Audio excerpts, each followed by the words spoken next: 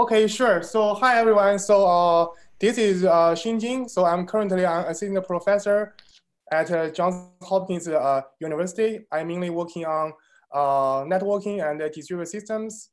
And my current research is mainly about how we can exploit the emerging programmable switches to build advanced systems functionalities. And this is my student Han. Han, why don't you maybe say a few words about yourself? Hi everyone. My name is Han Zhu, and I'm a third-year PhD student at Johns Hopkins University, advised by Professor Xin Jin. And my research focused on the programmable network and the hardware-software co-design in distributed systems. Yeah, so today Han is going to talk about our recent work on neural packet classification. So we all know that packet classification is a very fundamental problem in computer networks. And there has been 2 decades of research on these problems. And people have designed many heuristics that try to build efficient data structures that either optimize the memory speed, the classification speed, the memory consumption, or a combination of both. And in our project, we show that by leveraging recent advancements in deep reinforcement learning, we are able to achieve superhuman performance on packet classification, just as other researchers have already did in other domains, such as playing Go or Itera games.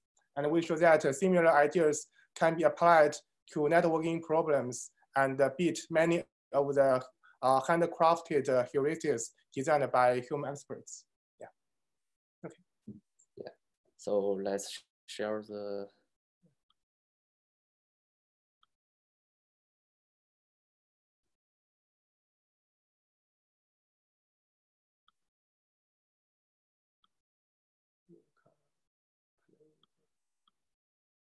Okay.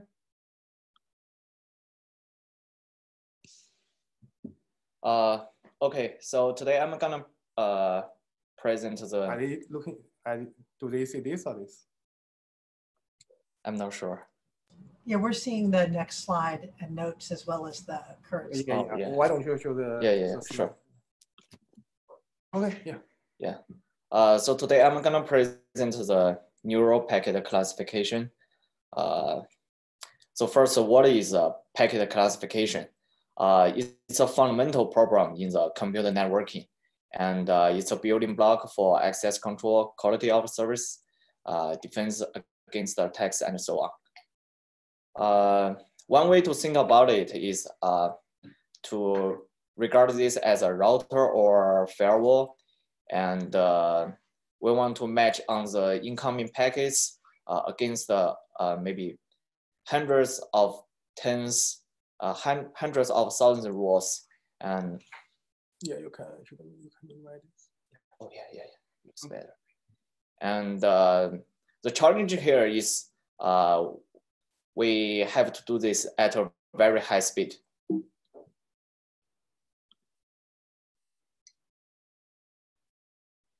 And here we give a very simple packet classifier example. In such packet classifier, there are 3 rows, and as we can see, every row has a priority. Here, the first row with the highest priority 2. And we can have different ways to do the match. We have the exact match here. We check the source IP address equals 10.0.0.0. And we can also do the range match. And we can also do the wildcard match. So how hard is this problem? It's not like a prefix matching. Actually, it's similar to a well-known theoretical point location problem. And one way to think about it is here we have a 2-dimensional space, and there are 6 rows, R0, R1, R2, R3, R4, and R5. Given a packet header and we can see it matches R1 and R2. And here the R2 has a priority. So the problem has a very hard time-space trade-off. Here are some theoretical results. So if you want to achieve the log n time, the space consumption should be the n to the power of d. And if you want a linear space consumption, O(n) space, you got a log n to the power of d time. So typically, n is about 100K and d equals 5. So it makes the case pretty bad. So the rows in the packet classifier have priorities, and it can overlap in the hyperspace, which makes the problem even harder. First, let's review the existing solutions. So in the hardware-based side, people tend to use TCAM to do the packet classification very fast. But for some large classifiers, the power and the cost would be very high. And on the software-based side, it's all about how to build a multi-dimensional classification tree, really a k-dimensional index. The goal of the software-based solutions is to optimize for two main objectives. The first one is the access time, which is the number of DRAM accesses when you want to match on a packet header. And the second one is the memory, which is the total memory you need to store the tree. And both of them are also the metrics we care about in this project, in the NeuroCuts. There has been 20 years of research in the classification. One of the earliest software-based solution is HiCuts in 1999. And we also have HyperCuts, IFICuts, and Cuts-Suite. One thing to note here is that all these algorithms are engineered with hand-tuned heuristics targeting different objectives, which is brittle. For example, the HiCuts and HyperCuts tend to build very fast trees, but somehow they will consume enormous amounts of memory. So IFICuts and Cuts-Suite is trying to find a more balanced objective between the time and the memory used. So here we're gonna revisit this problem in a different take using reinforcement learning. In general, the reinforcement learning's goal is to train an agent to take some actions in an environment, and the agent takes the state as an input. In some cases, the state could be very complex. Say if we want to train the agent to play the Space Invaders, the state, the input of the agent could be a complex image. And here the agent takes the action, move left, and the environment will give a feedback. And it also assigns the reward, which is +1 point in this case, and it closes the interactive loop. We, as the NeuroCuts, use reinforcement learning to synthesize a classification tree. One advantage here is it's deployable for real. We build the tree in the simulation, but the artifact generated by the RL can be deployed directly to the production environment.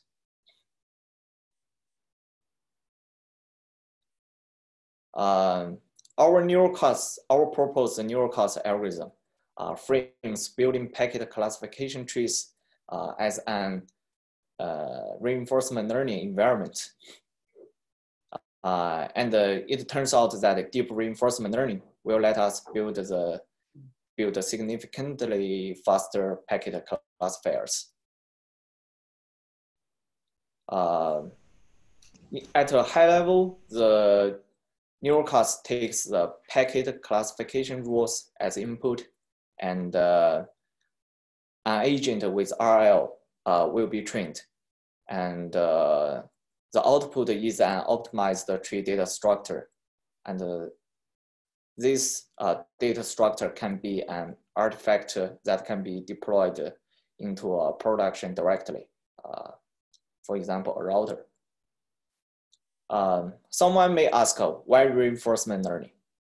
So our observation is that almost all the existing software-based solutions are based on some greedy heuristics. For example, someone may want to maximize the split entropy. Someone may want to balance the some metrics like the time versus the memory used, and so on. But reinforcement learning can do better than such greedy approaches because it models the long-term outcomes of actions, and it can optimize directly for the end objective. Also, historically efficient reinforcement learning formalization can lead to superhuman performance, such as a well-known AlphaZero, AlphaStar.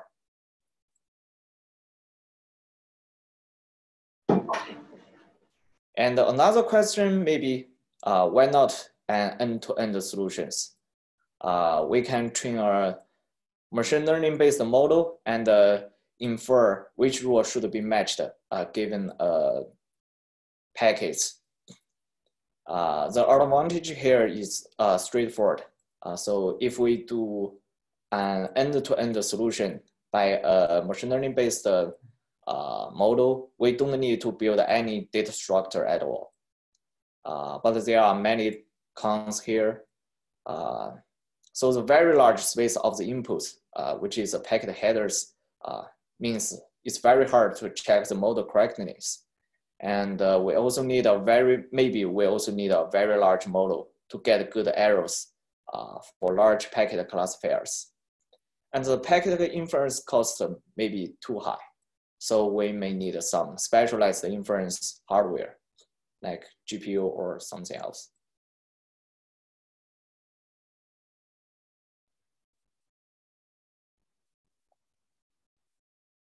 Then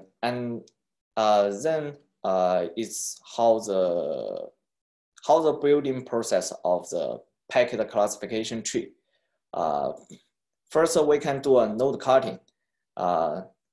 Say here in the left figure, we have the 6 rows, and in the right is the initial state of the decision tree, which where there is only one root node. We can see it's very time consuming if we want to do if we want to match a packet. We have to scan all the 6 rows in this root node, and somehow we can make the situation better by cutting the node into 4 slices along the x dimension, and we end up getting 4 more subnodes, and every node has 3 rows. And we can note that the R0, R2, R3, and R5 are only presented once in such subnode. But for the row R1 and R4, these 2 rows are replicated in every subnode. So that's part of the reason why the packet classification problem is hard, because of the row replication. And for the next step, we may want to cut along the y-axis into 2 slices. And here we get more subnodes here. And since every leaf node contains no more than 2 rows, we can regard the process to be finished. How to avoid the row replication? One common way to do this is to do row partition. Here we can see before we doing the node cutting, we can do a partition at first. We partition the row set to partition 1, which only contains small rows, and the partition 2 contains large rows. And we can get 2 decision trees here. One trade-off here is straightforward. Say if we want to do a packet classification at one time, we need to go through 2 trees. One is for the partition 1, and another one is for partition 2. So in summary, most existing software-based algorithms build on these 2 actions, node cut and row partition. And the trick here is how to determine exactly how to cut or partition the tree. And that's where the heuristics come in. People are trying to exploit the problem structure to determine the right action to take. And now we are adapting the reinforcement learning for building packet classification tree. And the environment mainly includes the packet classifier and the partially built state of the decision tree. Actually, the challenge here is how to define the input and the output of the environment. It's not the neural network in the agent itself. And our first attempt is to regard such process of building the tree as a naive MDP. And we need to assume some order at first. Actually, it doesn't matter too much here. We just use the DFS. You can use BFS as well. The action is to cut or partition the current node. Here is a simple example. The initial state S0, there's only one root node, N0. And we take action A1. We got 2 subnode here, and the current active node will be changed to N1. And we take action A2. We got 3 more subnode here, N3, N4, and N5. And we repeated this until we are satisfied with decision tree. Then we can calculate the reward. The reward considers the depth of the tree and the size of the tree. And we negate this value because we want to minimize the value. So what are the challenges here? The first challenge is the size of the state grows with each step. If you want to encode all the state of the partially built decision tree. And the second one is the rewards are delayed until end. Suppose the n equals 1000K, and maybe it takes 1 million steps until we get a satisfying decision tree, which means we can only calculate the rewards after 1 million steps. And in such case, the agent, the reinforcement agent, needs to learn to understand the complex state, and the attribute of the attribution of the reward is weak, which means the learning signal is too high variance. So what do we do about these challenges? We have some optimizations. The first optimization is based on the observation that node states are actually independent of the parents or the sibling nodes. Say in the current state S2, actually we only care about the N3. We don't care about the N4, N5, or the parent node N1. So we can represent the state S2 as a fixed length vector, which describes the N3's bounding hypercube. We can put the minimum and the maximum value for every dimension. And the second optimization is that we regard the building this tree as a branching decision process, not a sequential MDP. And we calculate the rewards not by mean over time, but aggregate across tree branches. Suppose this is a final state, and how do we calculate the total reward for the root node N0? At first, if we regard this as a sequential decision process, after the rollout is done, we can calculate the reward of N2 be -3, because the depth of N2 is 3, and we want to minimize the depth, so we assign the reward -3. And if we take the temporal discount into consideration, we can get such reward. We can see there is an O(n) step delay between the action and the reward, which means the action attribution is very weak. But on the other hand, if we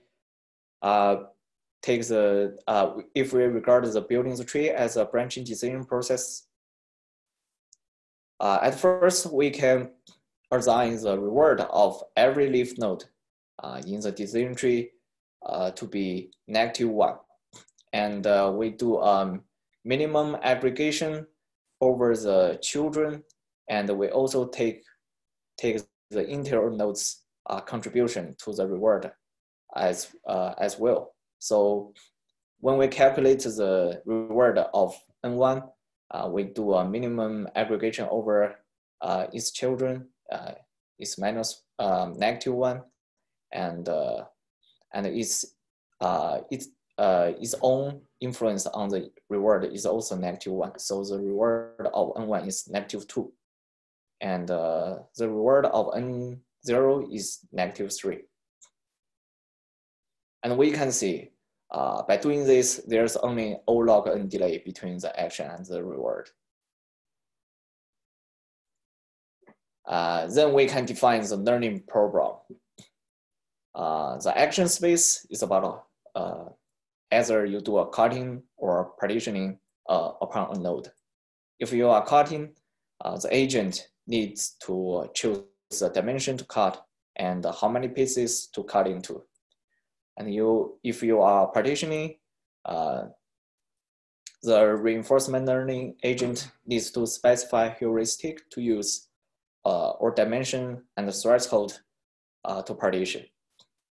And for the observation space, we can encode the node states as a binary string, as the previous slide shows. And we can also encode the partitioning state in a similar way. We can also encode some allowed actions. For example, you may not want to allow the partition in other nodes except for the root node.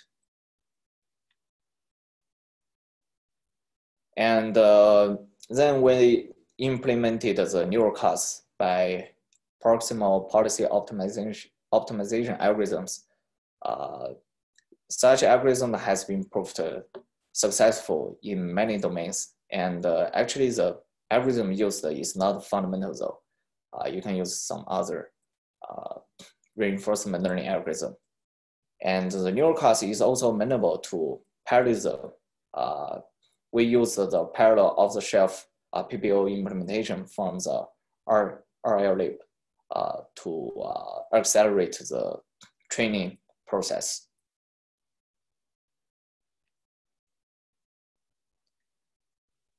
For the evaluation, we evaluate the NeuroCuts on Class-Bench. Class-Bench is a standard benchmark for packet classifier performance. And there are synthetic packet classifiers ranging from 1,000 to 100K rows in size, based on access control list, firewall, and every chain row size. We compare the NeuroCuts against high-cuts, hypercuts, evicuts, and cut split. They are not random baselines. They have many hundreds of citations, except for the cut split, which is pretty new. At first, we tell the NeuroCuts to optimize upon the time. Here, the x-axis shows 4 echo row size from the Class-Bench, and the bar, the y-axis shows the time in the worst case, which is the depth of the tree. So the lower is the better, and the NeuroCuts is shown in the black bar. And we can see the NeuroCuts performs significantly better than the other state-of-art software-based algorithms. Does it scale? Yes.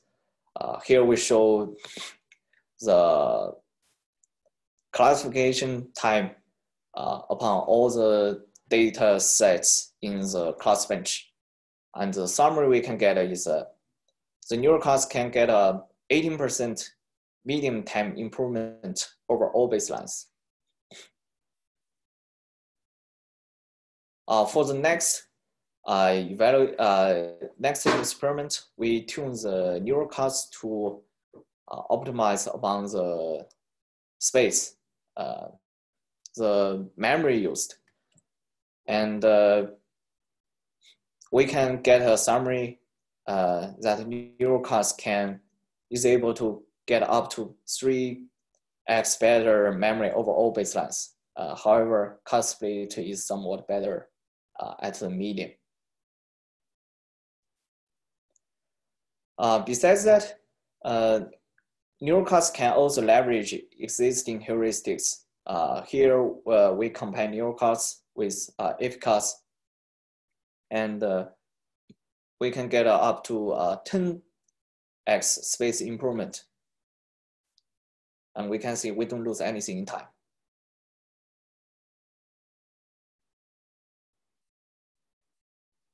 This slide shows some intuition about how NeuroCuts works. Suppose the current node is N3, and the RL agent can see the current state represented by the bit string code. And it takes the bit string as an input and let it go through a fully collected neural network. Here is a 2-layer 256 unit fully connected layers. And it will output an action distribution pi A against S. It will show which dimension you prefer and the number of cuts you want to take, and the action type, which means if you want to do a cutting or partitioning. And it applies such, and then the agent samples an concrete action from the action distribution and applies such action to the tree, and we repeat until done.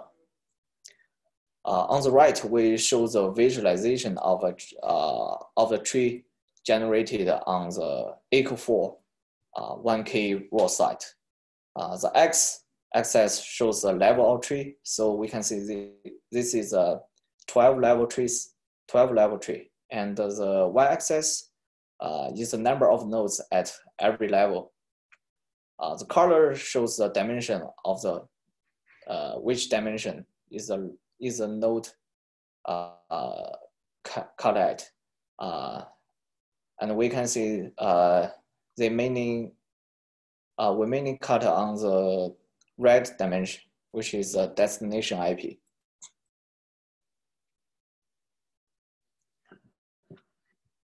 Here we show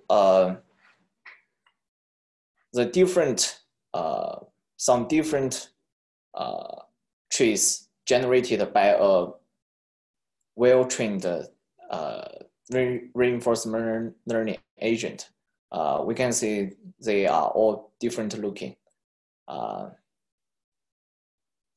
And the first tree is a tree from the previous slides. And we can see for the 3 other trees, the agent tends to cut in more on the blue and the green, which is the source IP and the destination port. That means we actually don't care about the agent itself. We mainly care about the artifact generated by the agent. Actually, we can throw away the agent after the training is finished.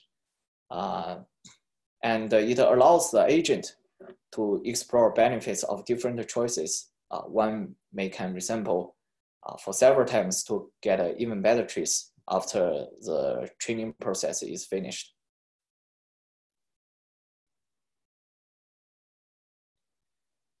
Okay, so how does the learning progress?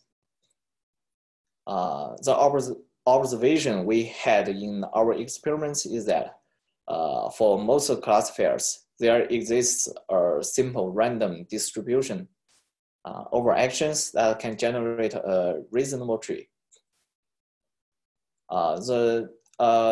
We can have a simple interpretation here. We can think of the learning as happening in 2 phases.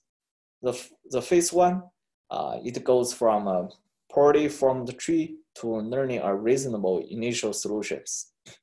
And the phase 2, we leverage the modeling capacity of the neural network to converge to an optimized solution.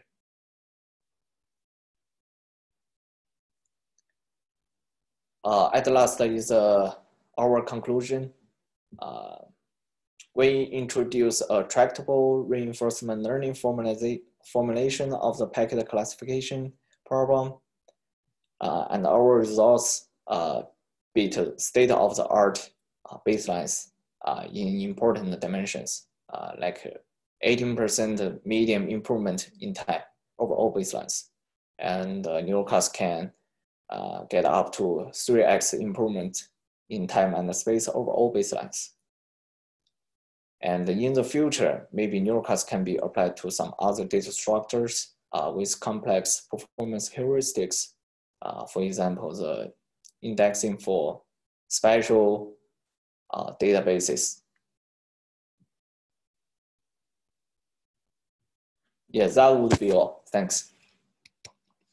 Okay, so that's all. Are there any questions that people want to ask?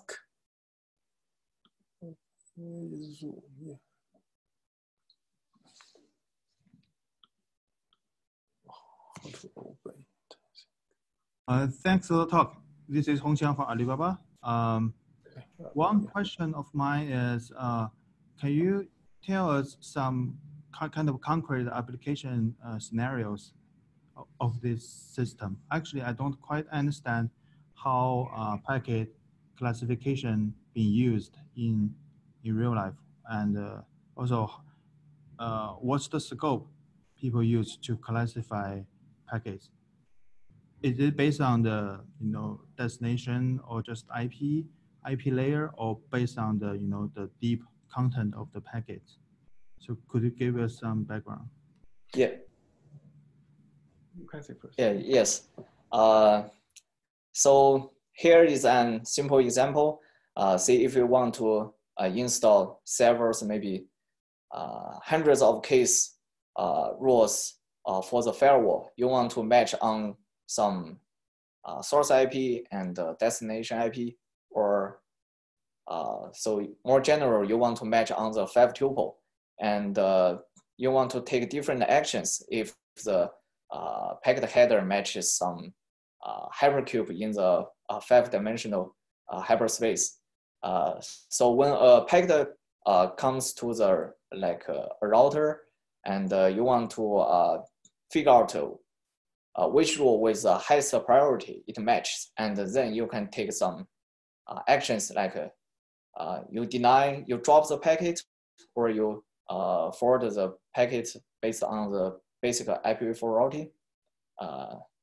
So we want to do it in a very high speed, because it's at runtime, the packets come maybe at a very high speed, and there are maybe there are hundreds of thousands of rules you want to install on the router. Yeah, for example, in some software switches, such as OpenV switch, we have done some measurements, and if you have a larger number of rows in software switches, such as OpenV switch, the performance is really bad, and you can leverage NeuroCuts to build efficient classification trees that can be used by those software switches to speed up the packet processing if they have a larger number of echo rules or firewall rules. Yeah, that will be a very concrete use case that you can actually try and deploy NeuroCuts in practice. So do you mean that it can be used for compressing the space of the rule, yeah, it can be both used to speed up the packet processing, process, and also reduce the memory consumption. Okay. Yeah, because today they will build a very large data structure, and when you have hundreds of thousands of rows, you cannot process millions of packets per second on those software-based switches. And we also tried the default DPTK implementation of Intel that we have a current project on this. And it can support no more than 50,000 rows. Yeah.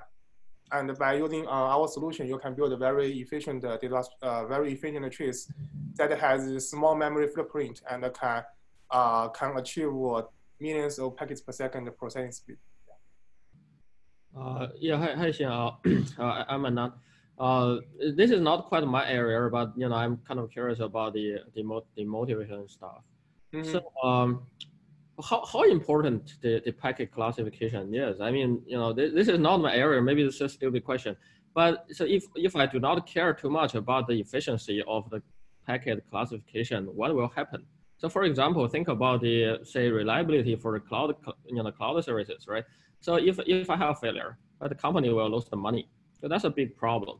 But for packet classification, say I have not quite very efficiency for the packet classification, what will happen? I mean, what bad things will happen, and why I need to care about so much about the efficiency? So for many clouds, they have very large classifiers for access control list or firewall roles. And many of those access control list roles or firewall roles are deployed in the virtual switches, in the software switches. And if the software switch is very slow, then it will hurt the performance of the internet service that people are running in the cloud. I agree with this scenario, but maybe I'm not quite familiar with this. But I never heard our operators or customers complain your firewall, rule match action has the very slow problem, or I never heard any complaint about that. Yeah, that's part of that. They never try to put a lot of rows in it, because they know that if they put a lot of rows, the performance will suck, and they will not be able to meet the SLOs of the applications. So actually, a following question is, right. Do you guys compare it with the kind of a formal method, use formal method to compress the firewall rules? So there will be, so I agree that maybe in real life, in the firewalls, in the software router, there will be a lot of rules. And there will be a lot of redundancy, and you can, significantly simplify it if you have some method. And one method is that, of course, you classify the online packets and decide which route to hit first, and you build a tree, right? So this is what you're doing. But have you compare with, another one is that you can use formal method to transform the original ACL sets to a smaller set that has the equivalent kind of logic with the original one. Yeah, I think that's a good direction. But now we are comparing with several heuristics, which are state-of-the-art solutions on how you can build efficient classification trees. But I think the thing you mentioned is kind of orthogonal. So they are like how you can doing some transformations on the row sets to make them smaller. So that I think that's something we can look into as the future work. Yeah, even you compress these rows, you can still apply our NeuroCuts to the compressed row set and build a more efficient decision tree. Okay, thanks. Thank you. Hi, this is Molly from Princeton University. I actually have a question about the technology side of it. So you mentioned that, I think in the last few slides, like you leverage the modeling capacity of the neural network to converge to an optimized solution. I just wondered, does that mean like underlying the reinforcement learning, basically your agent is using some neural network in order to learn the optimal policy? Is that what is going on here? Because you mentioned neural network, and I don't really understand like what this means in the scenario of reinforcement learning. Yes, the agent contains, so in our case, is a 2-layer fully connected neural network. And so the input of the neural network is a current state. So in our cases, it's a bit string. And it outputs an action distribution, and you can use some softmax or other function to sample from the action distribution to a concrete action, and it applies the concrete action to the environment, and the environment will get a new state, and you repeat such process until done. I see. I think this is an interesting application in terms of that, like you solely focus on like one set of rules, and then like you optimize the best solution based on the existing rules. So I'm just wondering, like I think like for other applications, it can be possible that you want to get some best policy and you want to apply it to other use cases. Do you have any thoughts about that? Like for other network functions, what changes do you need to do on the reinforcement learning in order for it to work? I think in our case, we actually don't care about the agent itself too much. It's not like the typical reinforcement learning training. Here we only care about the artifact generated by the agent. So we can train an agent to be very good at the training one single classifier, and we get such artifact generated by the agent. We can even throw away the agent after the training process is finished, because we care about the artifact generated by the agent much more than the agent itself. So that's not the normal case in like other reinforcement learning scenario. I'm just like not familiar with this area. I just wonder, like, is this always the case in reinforcement learning, or like in other area, like people do care about the agent? Yes, you're right. Here we don't care about the agent. Okay. Yeah, for example, if you are training an agent to play Go or play games, you still need an agent to play the games for you. But here we use agent to train the classifier. Then after the agent outputs the classifier, you can just use the classifier to do the packet classification, you don't need the agent anymore. Mm-hmm. Yeah, Yeah, so, makes yeah, sense. that's the difference. Yeah. Yeah, sure. Thanks.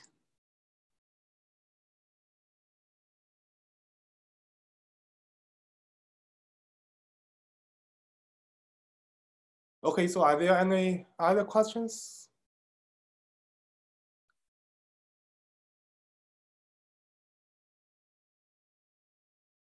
Okay, I think that's pretty much it. Yeah, thank you everyone for attending this webinar. And if you have further questions, feel free to email us. And also, the code is open source online, and it's easy to use. And you can go to GitHub and to play with the code.